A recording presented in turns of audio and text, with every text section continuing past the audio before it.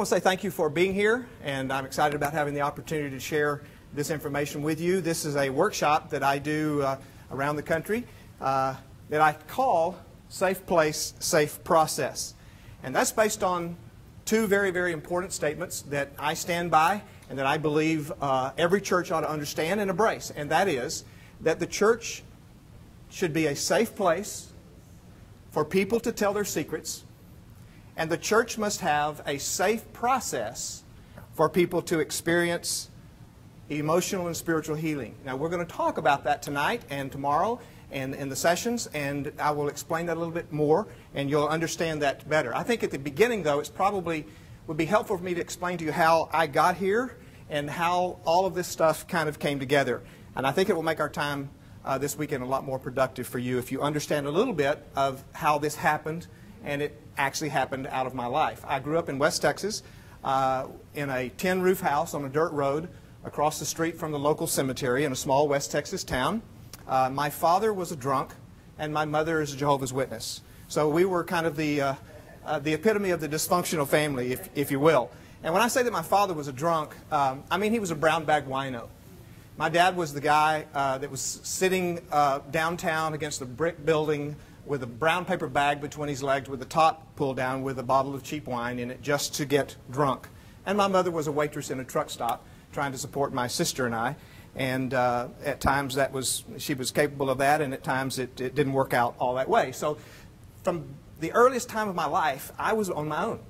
I didn't have supervision. I didn't have anybody watching over me. I went to school when I wanted to. I didn't go when I didn't want to. And it's interesting how regularly I found reasons not to go to school, even as a second or third grader.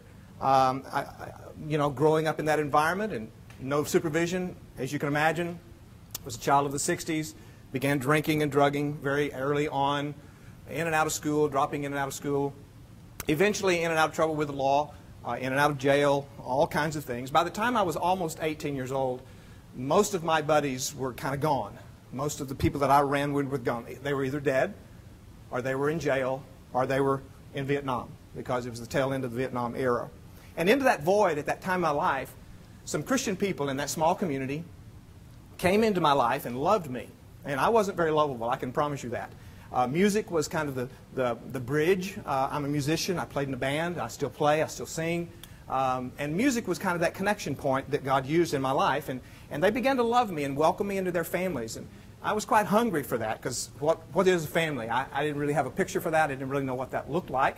And on New Year's Eve, 1971, bringing in 1972, in Cloudcroft, New Mexico, was when I bowed my heart before Jesus Christ and trusted Him as my Lord and Savior. And I had been hanging out with these kids for several months. They had shared with me. They had loved me. They had not really preached to me, but they had shared with me. They were unapologetic about their testimony in Christ. And I looked at their lives, and I looked at my life, and it became quite obvious to me, this one works better than this one. And the Lord used that to draw me to faith in Jesus Christ. Now, that was the first miracle in my life. It was like a Damascus Road experience. My life turned around. The second miracle was several months later. I graduated from high school. And how in the world that happened, I still marvel, because I had been in and out of school, but never seemed to lose a grade, always managed to stay up. I guess they were relentless about getting me out of school, and so they weren't going to let me fail. Well, all these friends were going to college, so I thought, well, I'll go to college. I never thought of going to college. I never even thought about getting out of high school, quite frankly. I started off at a small Christian college where if you could get the money to go, you could go to school. And we were so poor, I got grants and loans, and I worked 2 or 3 jobs, and I started college. I later transferred to Baylor University in Waco, where I eventually graduated in 1976. But my first weekend home from college, from that small Christian college, first homecoming weekend, on a Friday afternoon, I got home and my father died. He was 41 years old when he died of alcoholism. And when my dad died, he was in a flop house. He didn't have a driver's license, had no ID on his body, didn't have a dime in his pocket. He had fallen, hit his head on a little gas spigot that came out of the floor. His kidneys had failed. He was unconscious. The people found him, took him to the hospital, and he died. I got home about an hour after that, got the phone call that my father had died. I did his funeral. The first funeral that I ever performed was my father's funeral the next morning. And that is because, not because I chose to, but because I was the only son, And he did have a Jehovah's Witness background, even though he was disfellowshipped from Jehovah's Witnesses. And so a Jehovah's Witness would not have anything to do with it. There was nobody else to. And so if anything was going to be done, the family looked at me and said that I would have to do it. And I did. But I put him in the ground on Saturday. Monday morning, I was back at college. I was back in class. His was it was a wasted life, but mine wasn't going to be. I was convinced that mine was not going to be. And besides that, I'd been saved. I'd been changed by Jesus. I had a world to win, and man, I was ready to go. Well, when I graduated from Baylor University, I majored in Greek at Baylor University. I went to seminary. I got married. Graduated from seminary in 1981, the first time. And my wife and I moved to Fort Lauderdale, Florida, where I took my first pastorate. I was there for 3 years. We came back here in 1984 to this church. It was just a little startup church, a little mission. I was the only pastor. I'm the only pastor the church has ever had. January 1 of 1984 to this new church plant. I finished my doctorate in 1988 here at Southwestern Seminary. And as I began to move into my early 30s, I actually really began to spiral into a severe, severe depression. And that depression was really the result of two streams coming together in my life that formed a raging river when they came together. And the first stream was a frustration with ministry. I was in a ministry style that I knew did not fit me, that I knew wasn't really what I was cut out for or even what I was called for, but it was the only one I knew. It was the one I had been taught in college and seminary. It was one I had modeled for me, and it was the only one I knew. I knew it didn't fit, but I didn't have an alternative, and I was incredibly frustrated with that. And then the second stream that came together into this river were unresolved childhood emotional issues that I had never dealt with. And those two came together, and they formed a raging torrent in my life that, quite frankly, by the time I was 35 years old, nearly killed me. And I'll not go into the gory details of the things that went through my mind, but you can imagine what it was like. I lost 30 pounds. I weighed 150 at the time. I got down into the low 120s. I'm almost 6 feet tall, and I was a walking skeleton. I couldn't eat. I couldn't sleep. I just wanted to die. And I tell people that it's like being in a swimming pool when you've got 2 arms, but you have 3 balls that you have to keep submerged. And you're working, and you're working, and you know when you're younger and you've got energy, you can kind of get that. But after a while, your arms get tired, and that ball comes up, and then this one comes up. And I just got to the point where I couldn't keep all the balls under the water, and it just wore me out. It got so bad that on a Sunday morning in 1990, we were meeting in the school at the time before we moved onto this property. I looked at the congregation. I was prepared to preach. And I looked at them and I said, you know what, I can't do this today. And I turned around and walked off. I left the church sitting there in the auditorium. I got in my vehicle and I went home. And I went to bed. My wife, my kids, everybody was there. I just left. And as I pulled the covers over my head, I remember thinking, well, James, now you've really stepped in it.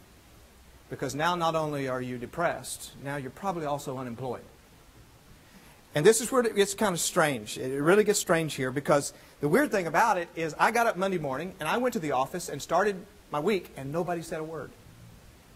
Nobody said anything about what had happened the morning before. Next week, about 30% of the church just didn't come back. It just freaked them out. And they just didn't come back. And so here I was just kind of, okay, well, I just go through my week. I got up and I preached the next Sunday, but I just preached to a smaller crowd. Nobody came. Nobody said, James, what's going on? Nobody said, well, you're going to be fired. It was just like it didn't happen. Nobody said anything at all. Now, the interesting thing about this, and this is what really is form of what I'm going to be sharing with you this weekend, the interesting thing about it is that during this time of my life, I was doing the Christian disciplines more than I had ever done them in my entire Christian life. And by the Christian disciplines, I'm talking about scripture memory, prayer, meditation, witnessing, all of the things that we're told as Christians. These are the disciplines that we're to practice and be involved in. And I was doing them, folks. I was praying hours a day. I was getting up at 3 o'clock in the morning because I couldn't sleep. Depressed people don't sleep. That's all they want to do is sleep, but they can't. You right? And so I was on my face before God, crying out, God, deliver me from this pain. Give me an answer. I was memorizing, folks, books of the Bible. I memorized the entire book of Ephesians, Philippians and James, I could quote them to you word for word. I was thinking, okay, if I just take in enough of the Word, surely this is going to relieve this pain that I am. But I continued to spiral deeper and deeper and deeper. Now, it is that experience that later caused me to question or rethink what I have come to say is a perversion of the gospel in America. A perversion of the gospel, particularly in the American church. And it kind of goes like this. And I don't think anybody says this, but it's kind of the subtext that keeps going around. And that is this, that if you just love Jesus enough, your life is going to be okay.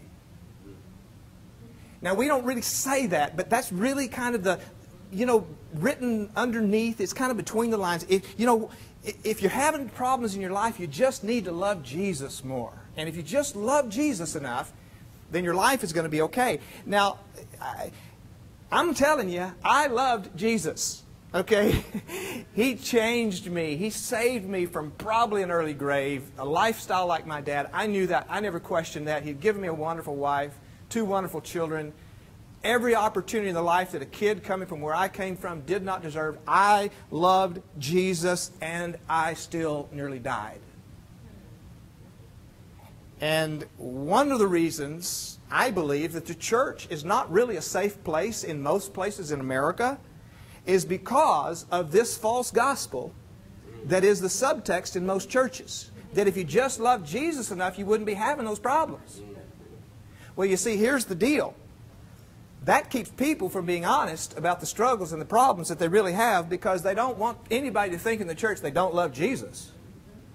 And the message is, but if you love Jesus, it's going to be okay. And you know your life is not okay. And so you don't want to be telling anybody it's not okay because you don't want them to think you don't love Jesus. And so what we do is we put on our Sunday clothes and our Sunday mask, and we walk around. God is good all the time. Praise the Lord, because we want people to know and to think that we love Jesus. And most of us really do. Now, if someone struggles, then this is typically what happens. We say, well, just love Jesus more. And what does that mean? It means give more, pray more, study more, serve more, memorize more Scripture, more, more, more. In other words, do more of the Christian disciplines. That's a typical answer. So when someone's marriage fails, maybe they're a deacon in the church, maybe they're a Sunday school teacher, maybe they're just good folks, they've been around there for a while, and all of a sudden one day, one of them just says, I'm done with this. Everybody in the church says, well, I thought it was so-and-so loved Jesus. Well, I guess they didn't. That wouldn't have happened if they loved Jesus. You see, you know what I'm talking about here? You see, our church that I was pastoring was not a safe place for anybody to talk about the pain that I was in, much less the senior pastor. It wouldn't have been safe for anybody. But here I was, the senior pastor, and it certainly wasn't a place that I had the freedom to talk about. And if you'll pardon the illustration here, it's a little crude, but it kind of communicates. I was kind of like that pile of dog poop in the middle of the floor that everybody ignores, hoping somebody else will clean it up. And if you just act like it's not there, well, maybe somebody else will take care of it and you won't have to mess with it. Okay? Well, that's kind of how the church dealt with me. I was this wounded person, obviously not healthy. Nobody wanted to deal with it, so they just went away. And the ones that didn't go away just didn't deal with it. And so we just kind of rocked along. Eventually, within about 8 months after that, we did move into this facility on this property. We had been building the building, and I had made a commitment that I was going to get the church into this building, and then I was done. We were building this building. I didn't think it was right for me to leave them, in the middle of a building program. So we did that. We moved into the building. Within 2 weeks, I turned my resignation in. And I said, I'm done. I don't want to do this anymore. I'm going to go get a job, try to serve the Lord, try to raise my kids, try to love my wife, but I don't want to be a part of what we're doing anymore. Again, a twist kind of happened at this point, because the leadership, I expected them to shout hallelujah. We're finally done with him. They didn't do that. But one of them said, why don't you take some time off, James? And they said, why don't you just take 90 days? They called it a sabbatical leave. 90 days. And then at the end of that 90 days, just do whatever you want to do. Rest, Because I'd really been burning the candle at both ends. I'd been working on my doctoral project. I'd been building this building and all this. They didn't know about all the other stuff that was going on the side, but they knew something was wrong, and they just thought I was worn out, I guess. And I knew it was more than that, but they said, why don't you just take some time off, rest, do whatever you want, And then if you still feel like you need to resign after that, then we'll accept it. We'll just take care of everything here. And I said, no, I don't think I can do that because, you know, we just moved into this facility. Pastor disappears for 3 months, but I will take 2 weeks. I took 2 weeks. And this is what I told them to do. I said, I'm going to spend the first week at the seminary library because I love books. I'm an academic. I love the smell of books. And so I'm going to go to the seminary library for a week and just pray and study, and then I'm going to spend the second week with my family. And in my mind, I was going to come back and reissue my resignation. So I hit the library on Monday morning, and I spent that first week. And I started with this thing in mind. I said, Lord, what is the church supposed to be? What is the church supposed to look like? And what do you want me to be? And what do you want me to do? Because if you want me to continue to do this, I've got to have something different than what I'm doing.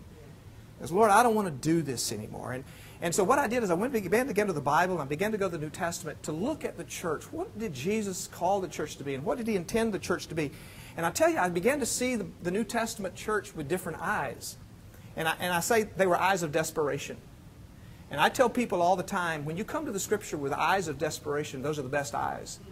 Because they'll strip away a lot of the junk that's clouded the reality. I was desperate. I was scratching for survival. And so all of my training, everything I'd been taught, everything I'd done, it was just kind of stripped away. And I just said, Lord, I want to come and I want to see something that is pure. And I began to get this picture of the body of Jesus that was different from anything that I had ever been a part of. And it was like this film began to strip off my mind. So I just started taking notes, and I was reading, and I was doing everything. I was there for 5 straight days. I had piles of notes. And by the end of that week, I had this renewal of a sense of passion and vision. And I still didn't fully know everything that it was about, but I knew that God had done something that week. So I went ahead and spent the second week with my family. We went down to SeaWorld. I came back, and I turned my resignation in again. And I said to them, guys, God has done something miraculous in my heart over these last 2 weeks. But what I need to do is I need to go out and start a church and do it right. I don't want to be a part of what we're doing here anymore. And I said, no, wait a minute. What do you mean? And so I said, well, I'll explain it to you if you want me to. And they said, let's do 5 hours that night. We stayed in that leadership meeting 5 hours that night. And I just went through everything that I'd written down, and I laid it out for them. And at the end of that time, one of the leaders said, James, let's do it here. Let's do it here. I didn't expect that. They all unanimously said, yes, let's do it here. Because you see, everything I'd said, you can't argue with it biblically. Okay, you can't argue with this biblically. And they were men of the Word, and they understood, yes, this is in line with the heart of Jesus, and this is in line with the Word of God. We're not going to argue with that. So James, why go do it somewhere else? Let's do it here. But I knew intuitively that theory and practice are two different things. That when we started the practice of the changes that were going to happen, chaos was going to ensue. Because when you bring change, people do mean things.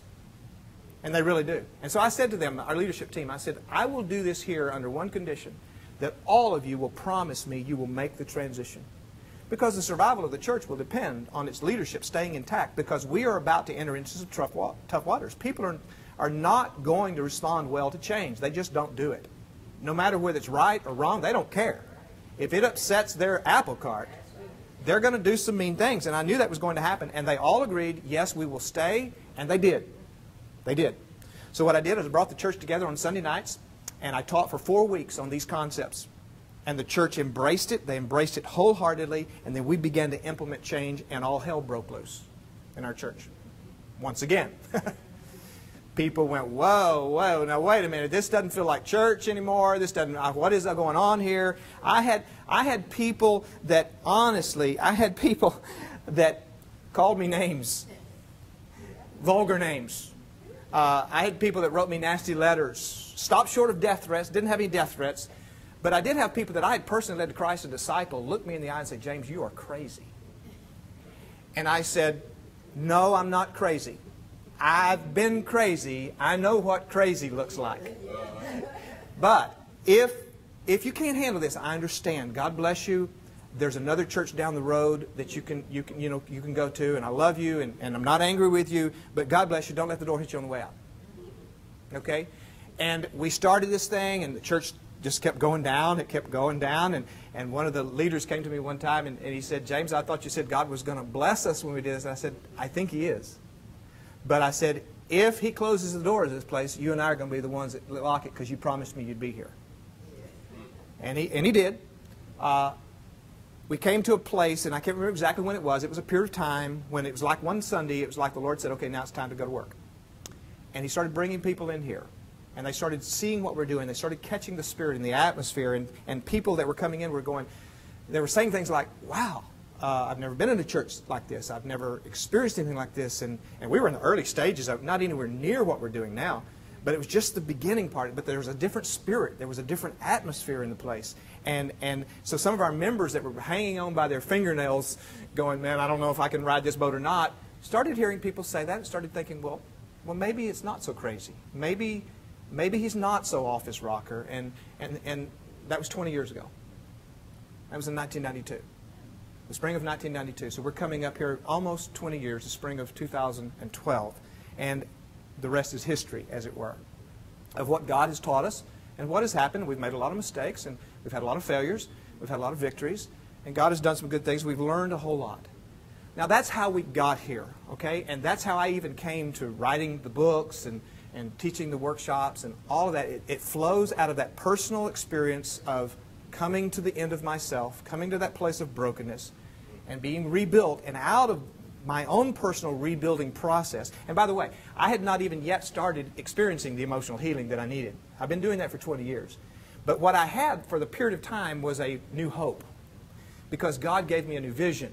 And that was enough to lift me up for a period of time, to get me over this hump so that I could eventually begin to do the work I needed to do to experience the internal healing that was going to be long-term. And we're going to talk about that this weekend. But when all of this healing actually did begin to happen in my life, there were two questions. And this is going to form the core of what I want to share with you in this first session. There were two questions that I had to have answers to. And so I went to the Lord and I asked these two questions, and I went to His Word to find the answers. The first question was this: why didn't God deliver me when I was crying out to Him and doing the Christian disciplines more than I ever had in my life?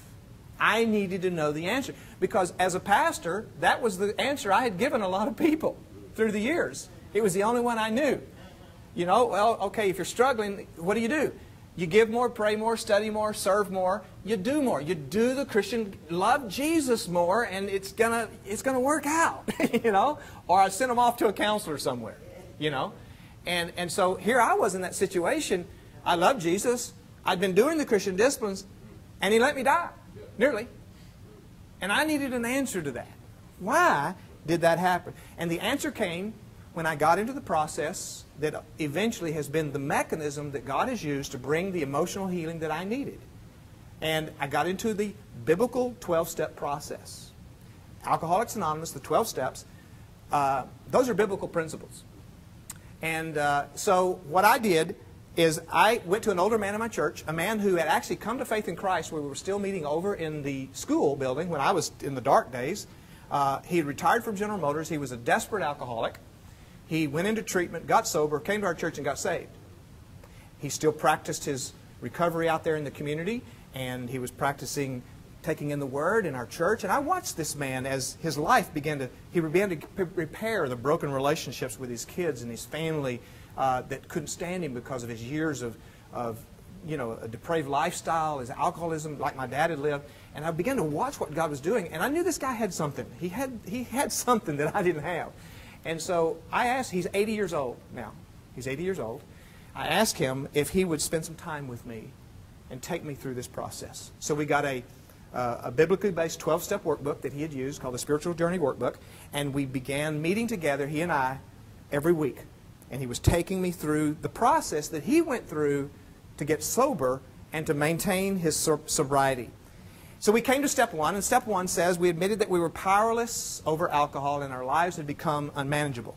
Well, I immediately recognized that's a biblical principle, not the word about alcohol, but admitting powerlessness. That's the first beatitude, where Jesus said, "Blessed are the poor in spirit, for theirs is the kingdom of heaven." Where Jesus is basically saying, well, blessed are you when you admit you're powerless. Blessed are you when you admit you have nothing.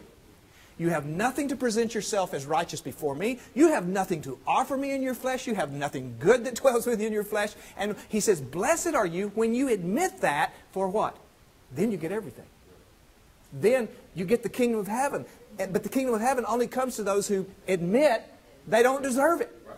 They can't earn it.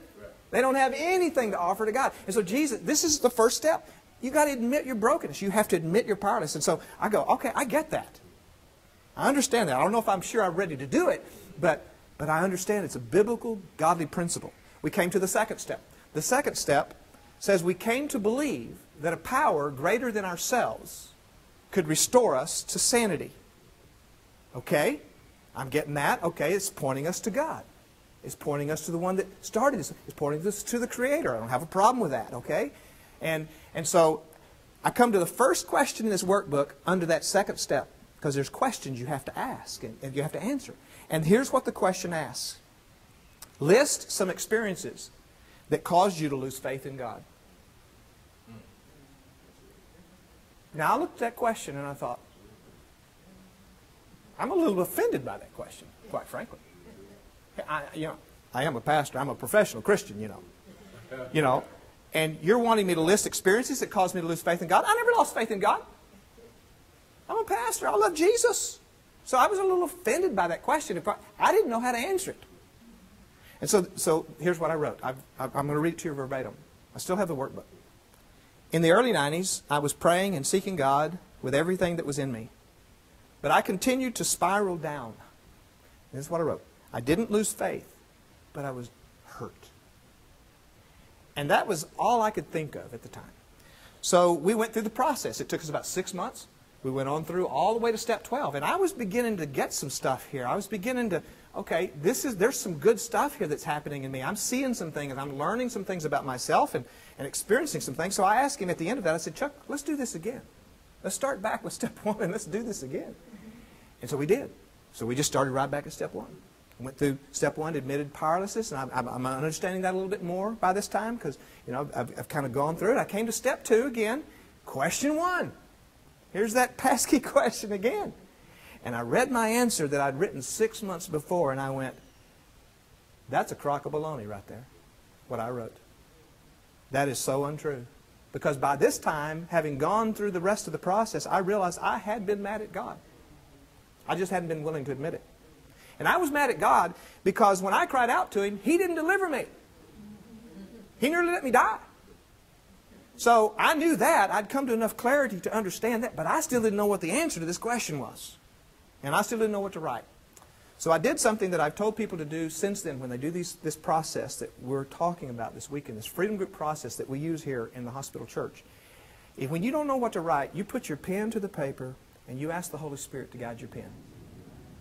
And just trust Him that He will. So that's what I did. I put my pen down, and this is what I wrote. I'm going to read it to you verbatim. I had to write it over in the side because I'd taken up the line with the first crock of baloney answer here, okay? And here's what I wrote, verbatim. I have since come to understand that God wasn't ignoring me or rejecting me. I was still trying to get through it in my own power without humbling myself before others. And then I wrote this statement. This is what hit me like a sledgehammer between the eyes. Sometimes our reaching out to God is not an expression of faith, but it is an expression of our pride. We don't want to humble ourselves before others, so we try to fix it in secret, just between God and us. And when I read that, I thought, that has to be from God, because I didn't know that. That's not knowledge that I had. It hit me like a bucket of cold water right between the eyes. And immediately the Holy Spirit was saying to me, James, everything that you were doing back during that time that you were calling faith, all of that prayer, all that scripture memory, you were calling that faith, God was saying, no, son, that's pride. That's not faith, that's pride. And it wasn't that my Heavenly Father didn't want to deliver me. It wasn't that He didn't want to help me. It was that He couldn't, because if He had, He would have been encouraging me in my pride, and He's too good a Father to do that. And He won't do that.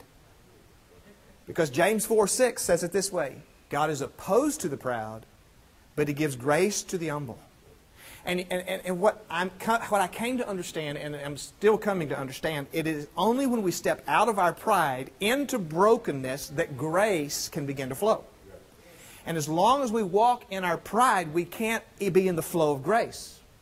And I was walking in my pride because, you see, I was doing all that stuff because I didn't want other people to hear what was going on inside of me. I didn't want to humble myself before other people. And I just said, God, you just got to fix me so that I don't have to talk about this. People don't ever have to know about all of this pain and all this stuff that's going on inside of me. You just got to fix me so I can go on and be a good pastor. And God said, I can't do that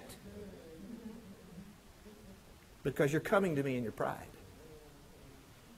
And let me tell you, that has been a revelation that God has continued to use in my life. And it opened up some other things. I said, okay, so what does that look like? Well, I immediately went to the one another passages of the New Testament. How many of them? 25, 26, 27. Love one another, pray one another, bear one another's burdens, exhort one another, encourage one another. All these one another's. Well, what's that all about? Confess your sins to one another, James, chapter 5. What is that? Well, that means you got to humble yourself to one another. I mean, you can't do the Christian life in isolation. You can only do the Christian life in community. It's all the one another stuff. And I didn't want to do any of those one another's. I wanted God to fix me because I didn't want to humble myself to one another's. And it was when I got into this one another process with this man and he began to confess that the healing began to happen because I began to step out of my pride into my brokenness, and grace then began to flow in my life. And you see, there's the key. As long as we're doing image management, we cannot walk in grace. We're walking in pride.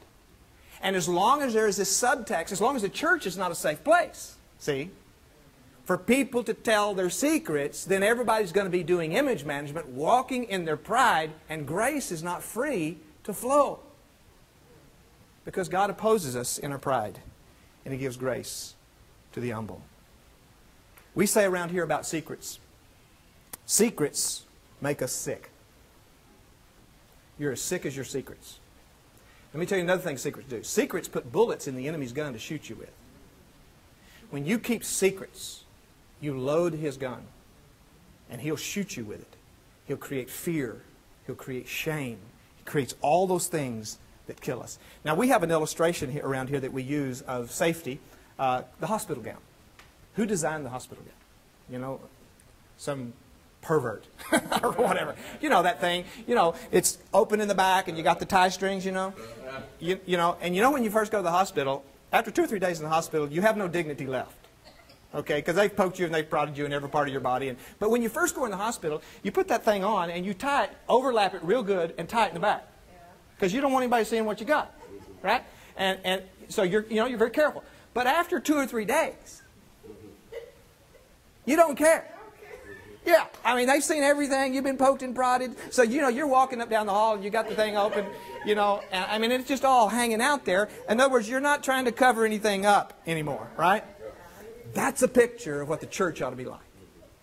You see, that's a picture of the safety of the church, where we ought to be able to put on our hospital gown and just leave the back open and just not be worried about it. You understand that's a metaphor. Yeah, we don't all want to go to jail. But that picture has really been wonderful for us to keep this in front of us here at the hospital church, that if we are in a hospital, we're all wearing hospital gowns. And that thing wasn't designed to conceal. It was designed for easy access, so that the professionals can have easy access to any part of the body they need to get to incorporate the healing process. And when we cover up and we tie up, we prevent the healing process. We have to be open with one another. So I had my answer. That's why the Father did not intervene and save me then, because I was in my pride and He wanted me in my brokenness. The second question I had was, why was it that as I began to experience emotional healing, that not only did my spiritual connection to the Father get better, but all of my relationships got better? Now, here's the question. Why is it that when I began to experience this emotional healing that began to take place, I moved into a deeper intimacy with the Father as I moved into deeper intimacy with people? Now, I grappled with that. Why is that? So I went to His Word, because I believe all truth is God's truth. I knew there had to be an answer in the Word if this was true. And so, I discovered in the Word what I've come to call the emotional spiritual principle. It's a part of my refuge book. It's part of the workbook. It forms one of the core values of everything we do in the hospital church, the emotional spiritual principle. Now let me give you the principle, and then we'll talk about it, and then this part of the workshop will be over with. The emotional spiritual principle says it this way. You can never be more spiritually mature than you are emotionally mature. I'll say that again. The spiritual principle, emotional spiritual principle, you can never be more spiritually mature than you are emotionally mature. And that means, quite frankly, that your emotional maturity will always form a ceiling to your spiritual maturity. Another way of saying it is that your relationship to the Father will never go beyond your relationships to other people. Okay? Because where this stops, in this ceiling, with your ability to have intimate relationship with people, your relationship to the Father in intimacy will never go beyond that. That is a biblical principle that I began to come to understand. Now, I know it sounds controversial because we flip it around typically. We say, well, if I want to get closer to people, I just need to get closer to God. And God's Word says exact opposite of that. Exact opposite. It sounds spiritual to say that. I'm just going to love God more, and that'll help me to love people more. But God says, no, the reality is you can't love me more than you're capable of loving people. He flips it around. And I have people all the time that go, well, where does the Bible say that? Well, once I began to understand it, I started seeing it on every page of the New Testament. And what the spiritual principle means is that God does not compartmentalize our relationship with Him from our relationships with people. They are intimately connected in the heart of God, in what He intends and how He connected us and how He created us. So let me define a few terms, okay? Here. We need to define some terms so you can understand this principle on a deeper level. What is spiritual maturity? Okay? Spiritual maturity, because that's what we're after, right? Ultimately, we want to be intimate with the Father, okay? Spiritual maturity, well, spiritual maturity is an enlarged capacity. Well, anything that matures enlarges in its capacity, right? My little granddaughter that was born just an hour and a half ago, by the grace of God, a little bitty thing, she's not going to stay little. She's going to mature, right? And as she matures, what happens? She's going to grow. She's going to increase in size and capacity. So anything that matures from an acorn to an oak tree, it increases in its capacity. Okay? So what we're looking for here is increased spiritual capacity, right? Okay? Increased capacity for an intimate relationship with the Father. That's what spiritual maturity is. Spiritual maturity is not doing the Christian disciplines. It is having an intimate relationship with the Father, because the Father didn't create us for the Christian disciplines. He created us for a relationship. Now, if the disciplines contribute to that, then they're wonderful, and that's what they're for. But they themselves are not maturity. Maturity, spiritual maturity, is an enlarged, increased capacity for an intimate relationship with the Father. Now, that's spiritual maturity. So what is emotional maturity? Well, emotional maturity is an enlarged capacity for intimacy with people. Because God created us for both relationships, didn't He? He created us for relationship with Him and who else? Each other. He created us for both of these. So as we increase in spiritual maturity, then we are enlarging in our capacity for intimacy with Him. And as we increase in emotional maturity, we are enlarging our capacity for intimate relationships with other people. Now, remember, you can never be more spiritually mature than you are emotionally mature. So this one is just as important as this one, because this one is going to limit our capacity. Now, what is it then that causes emotional immaturity? It is emotional woundedness. And we all get wounded in life. We've all been wounded by the fall. We've all been wounded by our own sinful choices. You've done things that hurt you. You've made choices. We've been wounded by the sinful choices of others against us. And when that happens, it creates an emotional wound, okay? From our sin, other sins against us, the fact that we live in a fallen world where horrible things happen. And when those wounds happen, they create emotional stagnation. They create emotional blocks. Emotional development gets stagnated. You know, like a 12-year-old has a limited amount of capacity for intimate relationships, right? We have a lot of folks that run around 50 years old biologically, but they're still 12 years old emotional, because of emotional woundedness that's never been dealt with, and so they're limited in their capacity for intimate relationships with others. Now, why is that? Well, what are the things that result when you are hurt, when you are wounded emotionally? Things like anger, fear, mistrust, resentment. I mean, if someone's hurt you, the tendency is for that to create anger, isn't it? Maybe resentment. Maybe unforgiveness. You know, I'll never forgive that person. You know? Well, what do these do? What do these things do that are the result of emotional wounds? Well, they cause us to hold people off. You know? Because, man, I've been hurt before, and no, it ain't happening again. You know? I mean, like, my elbow's only been this far. That's as close as I'm letting you get, because I let you get too much closer, you'll get me. Okay? And I'm not about to let you get that close to me, because I've been hurt before. Fool me once, you know, shame on you. Fool me twice, shame on me. And we call it the Heisman pose around here. You know, the Heisman Trophy, the #1 college player, what's he doing? He's holding the ball here. What's he doing with his arm? It's a classic stiff arm. Man, I perfected the stiff arm move in my life, because I was such a wounded person and such a survivor. It was like, hey, man, it's me against the world, and you know, you root hog or die. You know, and I perfected these elbows that would not bend any more than this. But think about this.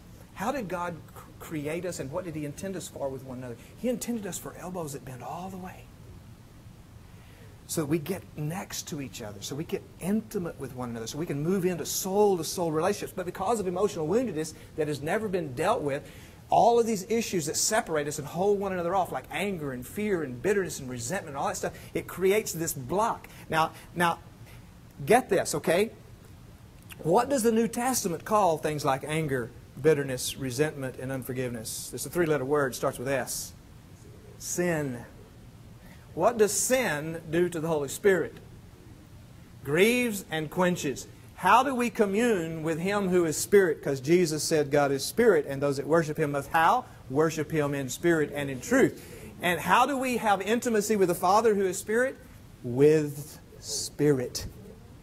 But if Spirit is grieved and quenched because of the results of unresolved emotional issues, what's happening here? My capacity for that communion, that spiritual communion with the Father, is quenched and grieved by this.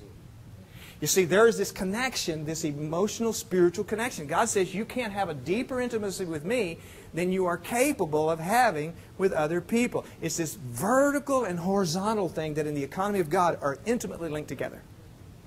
Now, we need to go to the Scripture for a moment, and we've talked about the principle. I hope you understand it. Now, where is this in the Bible? Okay, so let me just give you a few instances. We don't have time to do them all. Matthew 5:7. Jesus said, "Blessed are the merciful, because what? They shall obtain mercy. They shall receive mercy." Now see, what's He talking about? Okay, God to some extent is going to limit our capacity to experience His mercy to what extent?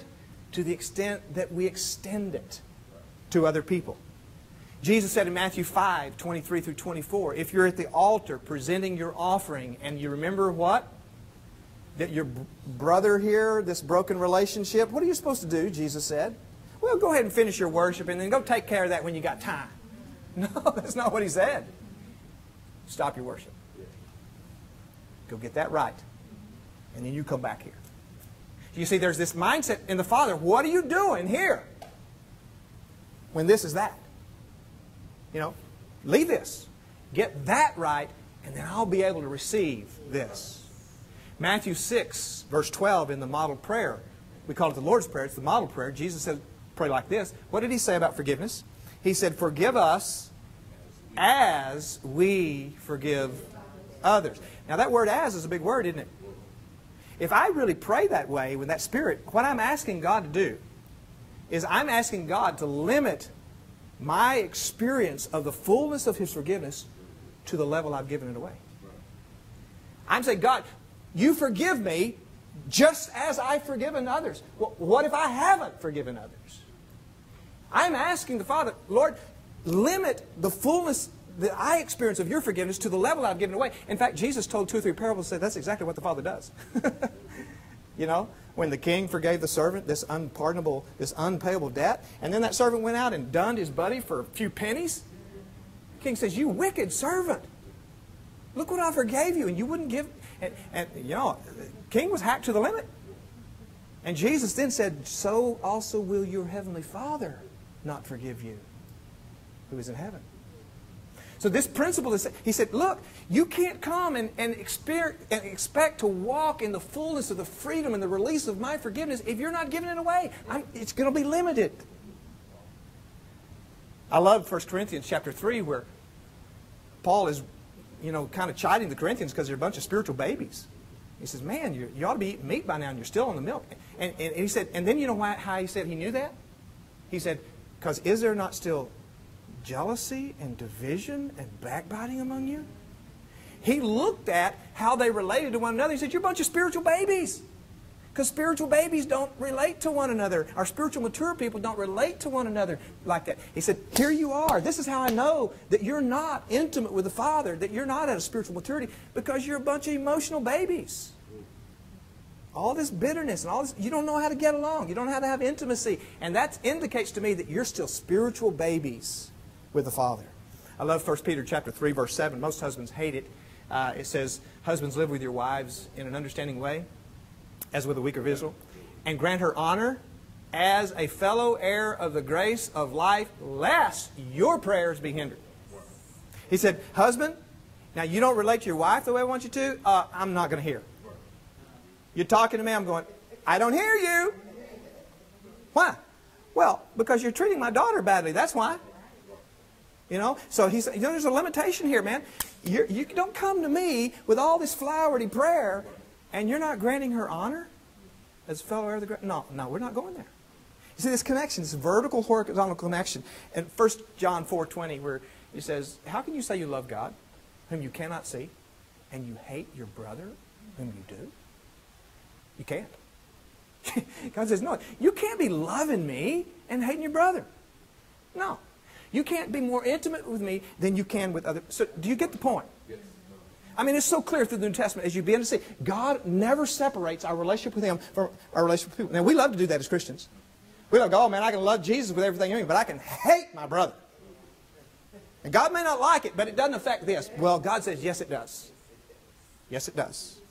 Yes, it does. Because these two are connected. Now, here's the deal. Here's the problem. And I've got about 12 minutes that I have to finish this session. Here's one of the problems in the church, is we've talked a whole lot in the church about spiritual maturity. We've talked none about emotional maturity historically. And so everybody's on this track. Let's get close to Jesus. And that's right, we want to. But in order to do that, we better deal with the blocks that are keeping us from getting there. And so what we typically do, we talk about spiritual things and we leave emotional things to the counselors. And that is a cop-out. That is a cop-out. Because if our job is to raise up mature Christ followers, we better be dealing with everything in their life that is preventing that maturity from taking place. But for that to happen, the church has to first of all become a safe place for people to tell those secrets, for people to tell about those abuses, for people to tell about those anger and that bitterness and resentment that they have that maybe they've never told anybody. And if the church is not a safe place, then people aren't going to talk about it. And if they don't talk about it, they can't get help.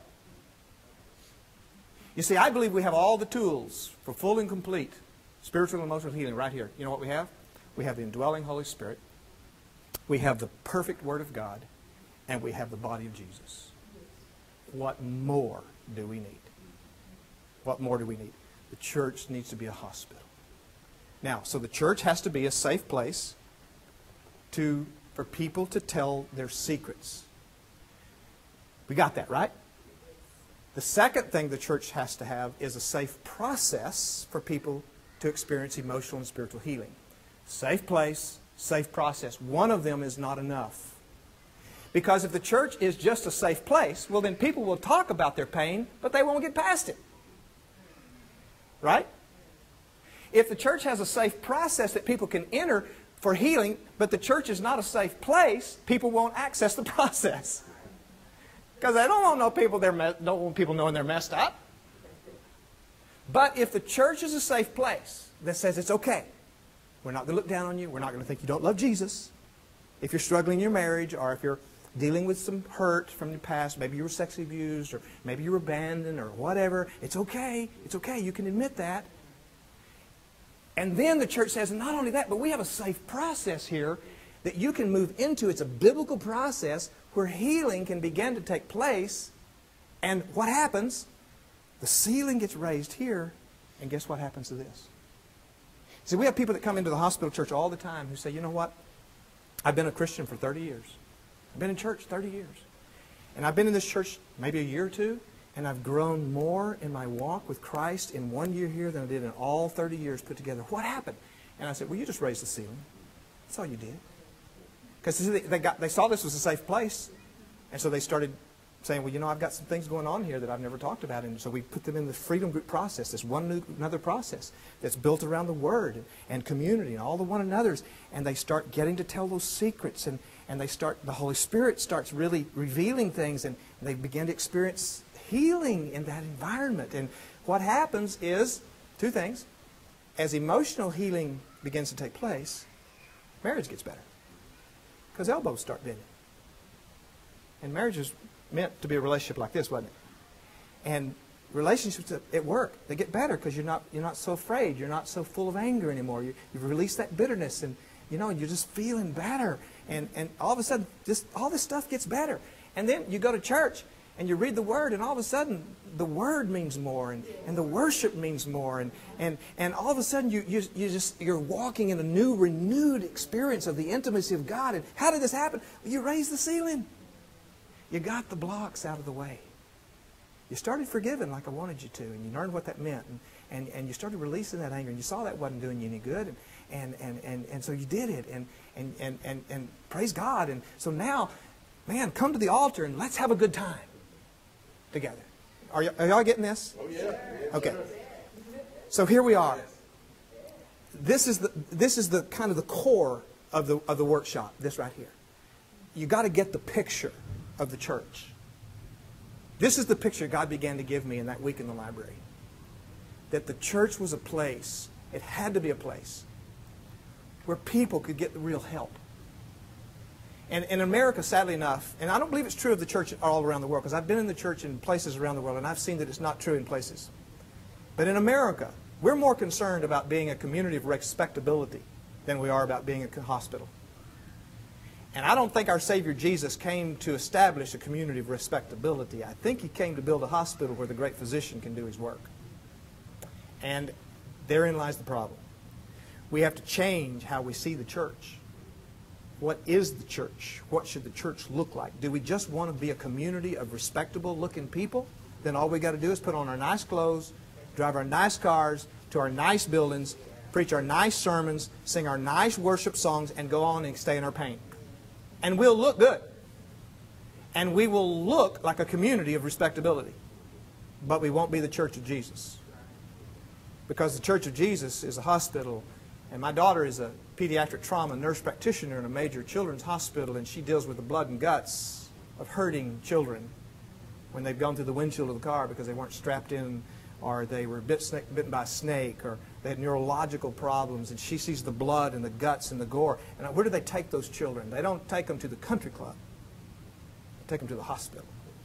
Because that's where the help is. Because the people that care and are trained are there to bring the help. And they bring them to the hospital, and they minister to those children, and they get help, hope, and healing.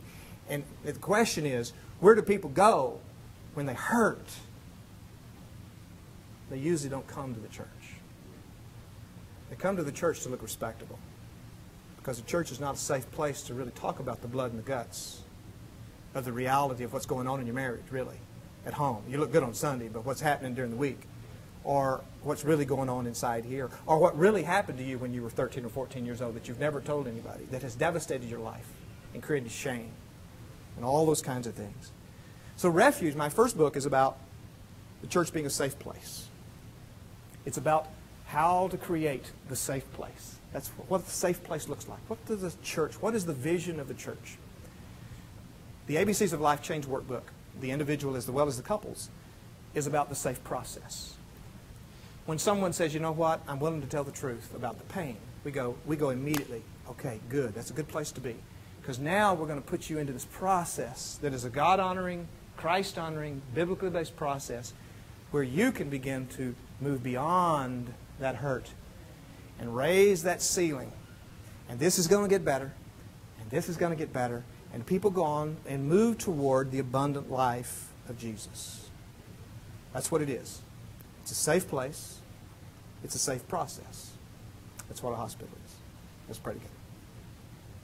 Father, how we thank you that you are our healer, our great physician. You not only healed us spiritually by your death and your burial and your resurrection and your perfect shed blood for our sin, but Lord, that you desire to bring healing of the wounds of this life that we've all experienced in order that we might be released into deeper intimacy, yes, with one another, and ultimately with you. And that is our hope, and that is our prayer, and that is our desire. I pray, Father, that you build a church in America and around this globe that sees who we are as that kind of place. I pray it in Jesus' name. Amen. Amen.